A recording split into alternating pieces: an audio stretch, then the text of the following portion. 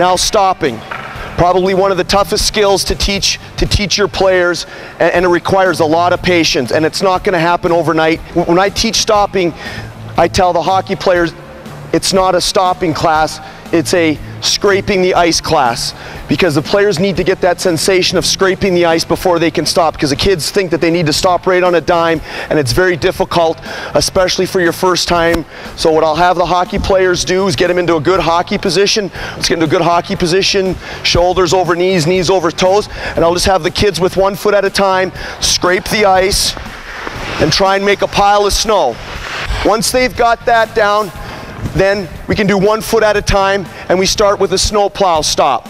As in a snowplow, we want to try and build up some snow. We don't want to just go make a pile right here, but we want to have an end point where we want to push our snow.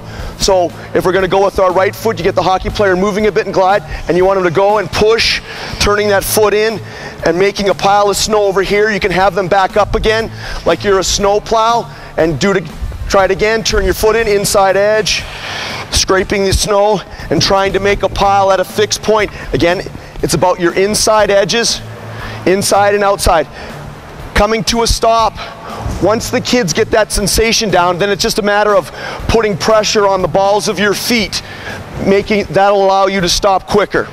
Again, the important thing about when we stop too is being in a hockey position, ready to react and go the other direction.